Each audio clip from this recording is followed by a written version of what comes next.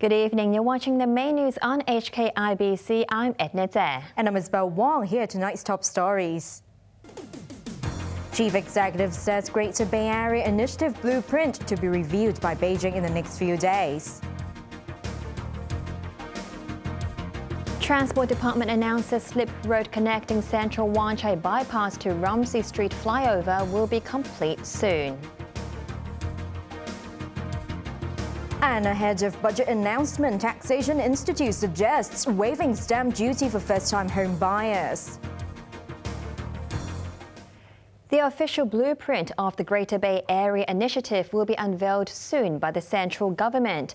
Chief Executive Carrie Lam confirmed today. Speaking ahead of her weekly Executive Council meeting, Lam also responded to lawmaker Regina Ip's call to cap store rent increases in shopping centres managed by the Link REIT. Riley Chan reports.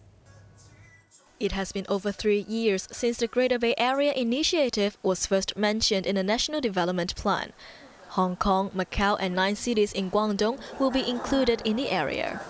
The plan is to develop a technology innovation hub similar to Silicon Valley in the US. I'm very pleased to say that this outline development plan for the Greater Bay Area will be formally promulgated by the central authorities within days. A symposium on the Greater Bay Area will be held on the 21st of February in Hong Kong, she said. Senior officials from the National Development and Reform Commission are expected to attend. The chief executive stressed for cooperation between Greater Bay Area cities. The benefits of the Greater Bay Area to Hong Kong and also to Guangdong and Macau are multiple because we are all very committed to building a Bay Area economy which is open, which is international, which will consist of an international innovation and technology hub, which has the personal support of President Xi Jinping himself. The 9 cities in the Guangdong province and Hong Kong and Macau should each of us leverage on our strengths and advantages in order to create a much bigger economy. So anything that is just a fierce competition should be avoided as far as possible. She added that development of the Bay Area would not undermine the one country, two systems principle. On a separate note, Lam also responded to New People's Party leader and Executive Councillor Regina Ip's controversial proposal to cap rent increases for stores in shopping centres managed by the Link REIT. The Link is the largest real estate investment trust in Asia. It took over operation of government-owned shopping centres and markets in 2005 and has long been accused of pushing up rents and driving out small businesses. While she was also very concerned by the way the Link ran its business, Lam believed it would be very unusual to use legislation to regulate business activities. I can fully understand why some Legislative Council members have contemplated to use another instrument, and that is a legislative means through a private member's bill. But using legislation to regulate business activities, after all, is very unusual.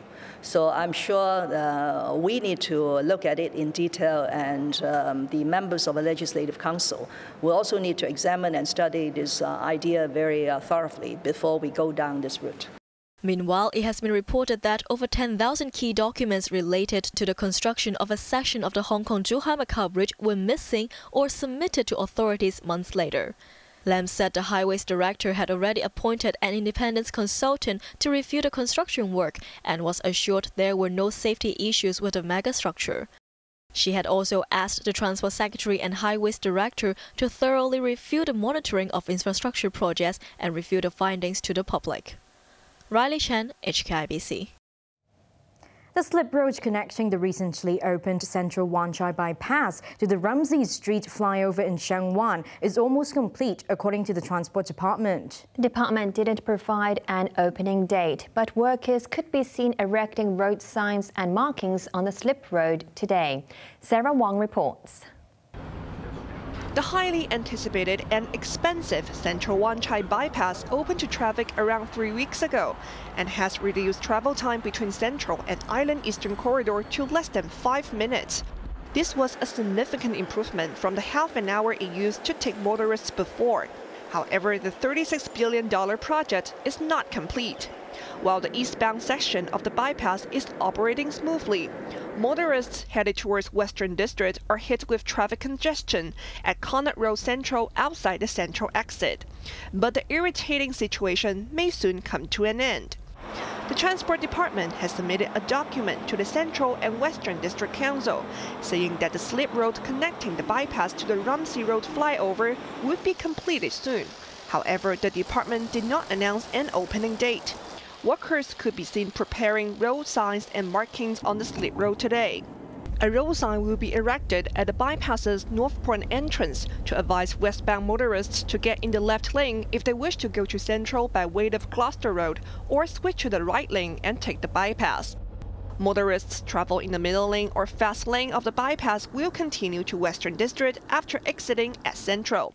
The government will update their all-in-one traffic mobile app Hong Kong e-mobility with the latest route map.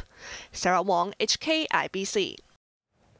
The Taxation Institute has made a number of suggestions on how the government could make use of the anticipated budget surplus, which was expected to be unveiled by Financial Secretary Paul Chan on February 27th. One suggestion was to waive stamp duty for first-time home buyers. Here's Riley Chan. Financial Secretary Paul Chan is scheduled to deliver his 2019 to 2020 budget speech at the Legislative Council on the 27th of February. Many residents, politicians and groups have expressed their own ideas on how the government should spend the expected surplus that will be reviewed by Chan. The Taxation Institute made its own suggestions today. It anticipated a significant drop in this year's surplus, which it estimated to be about $50 billion, caused mainly by a fall in transaction volume in the property and share markets. The